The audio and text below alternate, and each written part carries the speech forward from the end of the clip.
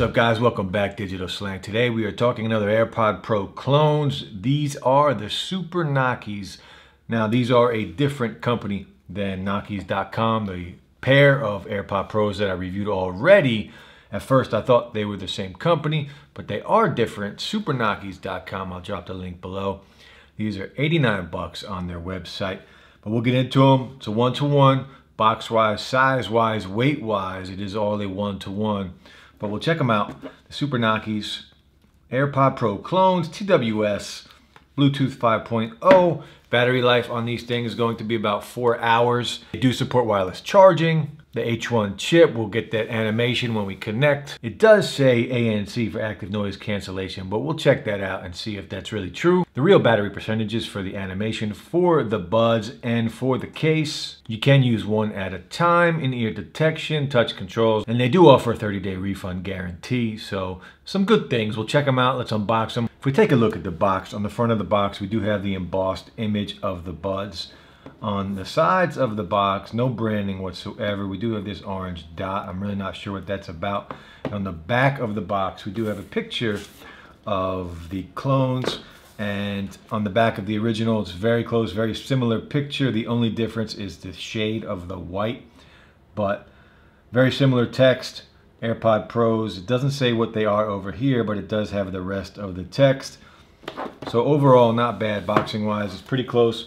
A one-to-one size-wise. Now weight-wise, again, these are a one-to-one in weight and in size. So let's open these up. We'll take our first look at the Super Knockies AirPod Pro clones. So here is the user's manual. If we open up the user's manual, it will give us a little idea of what these things can do. It talks about connection. It talks about the touch controls. It even tells you how to activate active noise cancellation. So we will check that out and see if that really works. If that really works, then we're in for a treat here. Put this to the side. Here are the Super Knockies, the clones. If we check out what else is in the box. So no silicone tips in the box, but we do have the lightning connector to charge. And again, these do support wireless charging. Let's take our first look at the Super Knockies. Now right off the bat, this does have the text on the bottom, so it is a true one-to-one, and the hinge on the back looks more like the originals. If we take a look at the originals and on the back, again, the originals on the right, the Super Knockies on the left. The hinge is a little taller on the real AirPod Pros, but other than that, the text looks really close, very similar. The hinge color itself on the Super Knockies is a little darker shade of that metallic, but pretty cool that the text is on the back. The Knockies that we tested out the other day did not have that, and these do feel very similar in weight. And again, it's an exact one-to-one weight-wise of the originals. So if we take a look, we open them up. There is your LED light. On the bottom, your port to charge. On the back, our button, our text, and our hinge. Let's take a look at the Pros inside. You do have the writing as well inside of the lid of the case. So really cool. We are getting closer to a one-to-one. And if we take these out, so our first look at the Super Knockies, if we compare them to the originals, they are going to be a one-to-one. Now we'll check and see if these fit inside of the case. So they do fit inside of the real case. However, I don't expect them to be able to charge in the real case, but size-wise, they are one-to-one. They do fit in the case. And the originals, they also fit in the Super Knockies case. So pretty cool. We're getting closer and closer to a perfect one-to-one. Now we'll put the real ones aside. And again, the bottoms of these are a little different. The real AirPod Pros, as you can see here, they have that little ring around the bottom edge, and it's not fully chromed out like the clones are. But it is what it is. Very close, very similar. Let's connect them. We'll throw them back in the case. We're going to connect them, see if we get that same pop-up animation that we all know and love from Apple products. So if we open the case up, it pops right up. Connect, hold the button on the back. And I am running the latest version of iOS.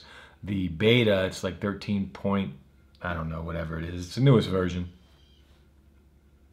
So the pop-up windows are here. It is the same as the original, which is very cool. Talks about noise control, talks about all of the good things that the AirPod Pros have. And it's really cool that they take advantage of the H1 chip like this. These clones are getting more and more amazing as we get into it, and they're only going to get better. We're going to get closer to an exact one-to-one as time goes on, just like we have with the AirPod 2 clones. And again, real battery percentages on the case itself and on the pods. If we hit done, let's check if we can go in and remap anything. I doubt it. AirPod Pros, we are connected. You can't go in right now and rename or remap anything. Hopefully in time that will happen, but let's throw them in. We'll check out the sound quality and we'll just start all of the testing. These do have a very snug fit. I can tell the difference in my voice as I speak. So active noise cancellation, I mean, that's what it's going to be. If we go into Control Center and it says that we're connected here, if we long press, it does say AirPods Pro, but you don't get to choose between transparency mode and active noise cancellation. But the active noise cancellation on here is just from them being in your ear and changing the sound because of the seal in your ear. Let's play some music and we'll test out the sound quality, and then we'll get into the mic test. We'll do all of the usual testing.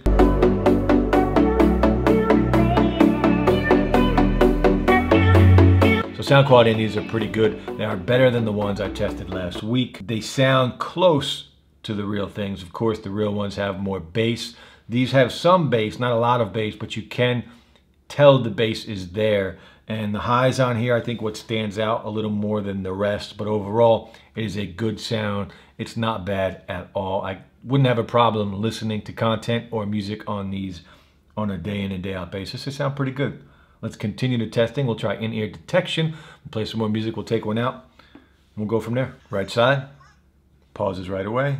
Back in. Left side, pauses right away. Back in.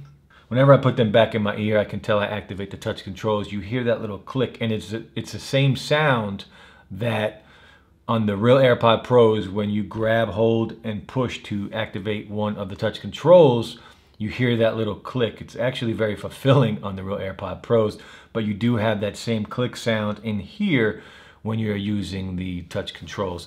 It's a really cool sound. I like the sound, and I'm glad that it is on these pair of clones, but they are very sensitive. So taking them in and out of your ear, you might activate the touch controls, and that's exactly what I did. But in-ear detection does work.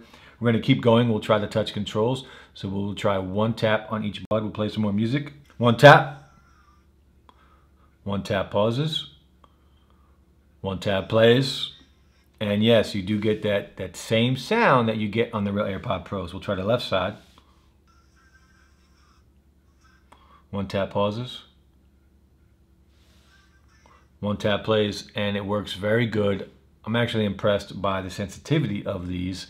It's instant and works very well. We'll try two taps. Goes to the next track, two taps again. Next track. Two taps left side. Goes to the next track again. So two taps either bud will go to the next track. Three taps on either side should go back to the previous track. We'll play some music again. Goes back again, goes back again. It works very well. Touch controls, I'm actually quite impressed how well they work, and you do get that sound of the real AirPod Pros when it does work. Now we'll try and activate Siri, and if you are on Android, whatever voice assistant you have, this is how you will do it. So if we hit play, touch and hold, it beeps, let go. What's up, Siri? So touch controls work very well on here. Next test, we're gonna go right in. We're gonna do a mic test, and we'll compare it against the real AirPod Pros. You guys can tell me how the mic sounds. I've got Super Knockies AirPod Pro clones. This is the mic test. Let me know how good it sounds, if it sounds good, if it sounds bad. We're gonna compare it to the real AirPod Pros right now. Let me know. What up, guys? Mic test. The real AirPod Pros going up today against the Super Knockies version of the AirPod Pros. Let me know how they sound. If they sound better, if they're comparable, let me know. Next test, we will check the latency. We'll play a YouTube video, and we will just check to see if there's any delay between audio and video. No delay between audio and video. I'm impressed by that. We're gonna try another video again just to make sure. The delay is very slight. It's really hard to notice unless you're really looking for it. You can speed it up and it does catch up. It is very slight, but overall it's pretty good. I am impressed. And if you were watching Netflix, there's not going to be any delay. Again, it's the clone thing with iOS on YouTube for whatever reason. But the first video I had no delay. The second video, very slight, if any. And you can catch it up if you just fast forward. So not too bad. So sound quality on the Super Knockies are close. We're getting closer to a one-to-one of the real AirPod Pros. Of course, there is much more bass on the AirPod Pros, but these do have some bass. They are very loud and they are very clear, so listening to music or content is not going to be an issue. Now, next test, we'll check the wireless charging just to make sure that it works. We'll pull out the charging pad and we will charge these up, and your LED light should appear. It does appear, so these do support wireless charging. Very cool, just like the real ones. Again, make sure your charging pad or your connector is 5 watts and 5 watts only, or you will destroy your clones. So last test, we're going to connect these to the Note 10 Plus just so you guys can see how they connect to an Android device. I do get a lot of requests showing this, but it's just like connecting any other Bluetooth device. You go into settings, you go into Bluetooth, you open this up, you click on Bluetooth, hold the button on the back to connect, getting device name, AirPods Pro comes right up, pairing, connecting, and we are connected. Now you can use these for calls, audio, or input, and you can turn this off, and you can even go in and you can rename these on Android, something that you cannot do on iOS. So pretty cool. You can go in and name them. We will call these Slang Pods on my Android. So really cool. You can go in and rename them on an Android device. So the Super Knockies, another version of the AirPod Pro clones. These are a closer one-to-one, and for 89 bucks, they're a little cheaper than the last pair that we tested. So we are getting closer to the one-to-one. It is coming. Overall, these are pretty good. Sound quality is pretty good. It's decent. It's better than the last pair, and I'm impressed by the sound. They are very loud, a little more highs than anything, but they do have a small amount of bass. If I compare it to the real ones and I give the real AirPod Pros a 10, I'd give these an 8.5 in sound quality. Touch controls work fantastic. It's instant, very sensitive, and you do get the original sound from the AirPod Pros when you use your touch controls. In-ear detection works really well. You can use one at a time. The real battery percentages on the animation for the case and for the buds themselves. Wireless charging does work. So lots of good things. You can go in on Android and rename your pods as well, something you cannot do on iOS. The video latency on here is minimal, if any at all. I tested it a couple times on YouTube on iOS, which is always where it is the worst. And the first video, no delay, and the second video, slight delay, but if you fast forward, a lot of times it will catch up. And if you watch Netflix or if you're on Android, you're not gonna have any delay whatsoever. For whatever reason, it's just slightly on iOS. Hopefully they fix that. But overall, these work really well, and I am impressed by them. So Super Knockies, I'll drop the link below, guys. I hope you enjoyed your weekend. Monday's coming, we all gotta get back to the grind. And we'll be back with more videos soon, guys. Peace.